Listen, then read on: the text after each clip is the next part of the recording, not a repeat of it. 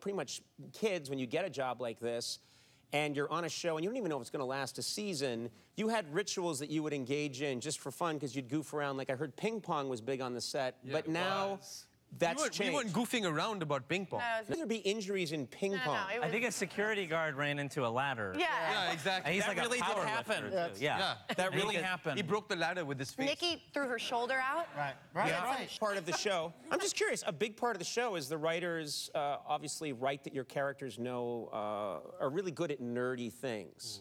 Really specialize in nerdy things. And I think they think things like, for example, Jim, they've made assumptions about you. They've asked me certain, like, can you unicycle? And they were like, good luck to you. Klingon? Well, why'd you ask? I mean, Didn't they assume that you could speak Klingon? I don't.